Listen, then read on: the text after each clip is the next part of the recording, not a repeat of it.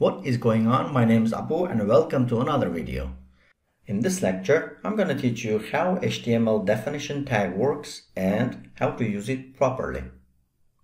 If this is your first time here and you want to develop your skills in HTML, CSS and JavaScript from the ground up to the expert level, start now by subscribing and clicking the bell so you don't miss anything.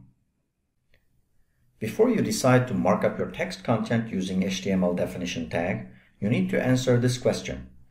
Do you have term that being defined in your text content? If yes, then you can use definition tag. Now, let's write some code and learn how to use definition tag properly. Here I opened up the HTML document I created for this lecture using Visual Studio Code. On line 18, I have a sentence and it's saying that HTML is the markup language that we use to structure and give meaning to our web content. So this is the definition of term HTML, and we can mark up the term HTML using HTML definition tag. So the opening definition tag looks like this, starting with left angle bracket, DFN, and right angle bracket.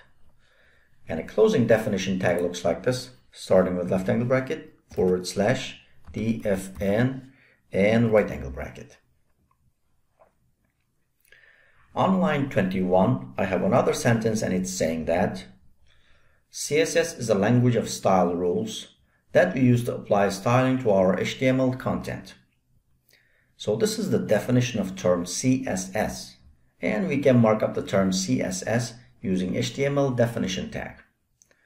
So the opening definition tag here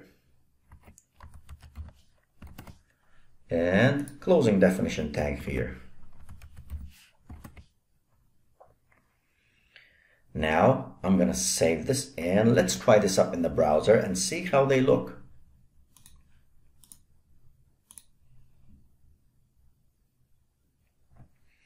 Okay, it worked. As you can see, all the terms I marked up using definition tag are now italicized.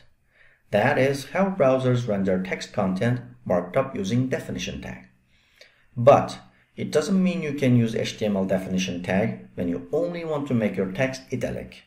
Use CSS styling if you only want to make an italic text. If you started learning HTML and you want to master when and how to use every different HTML tag, make sure you check out this playlist and it has everything you need to master different HTML tags. Thank you so much for watching and I'll see you next time.